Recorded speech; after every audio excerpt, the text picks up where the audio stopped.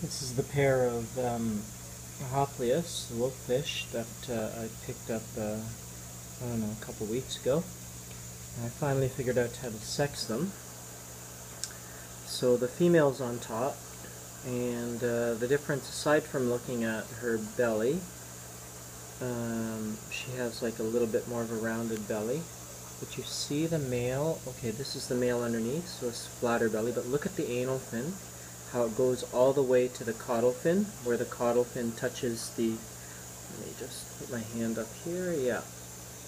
So you see how big that anal fin is, and then even the dorsal fin, how it's kind of longer, rounded at the top, shorter at the front, and it kind of gets longer as it goes.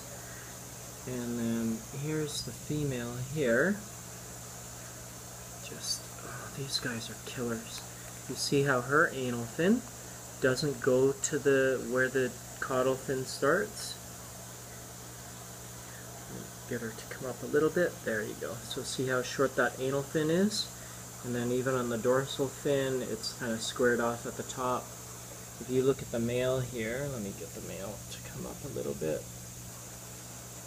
Oh, there we go. These guys are killers. You see that, how the anal fin is so long? It comes to where the tail fin touches the body there. And if I go around here, you can probably see it better. You see that anal fin there? That is very long, big fin. Even the tail fin looks bigger. Anyways, so that's how you sex these guys. That's how you sex this pair anyways. I think that's how you sex these guys.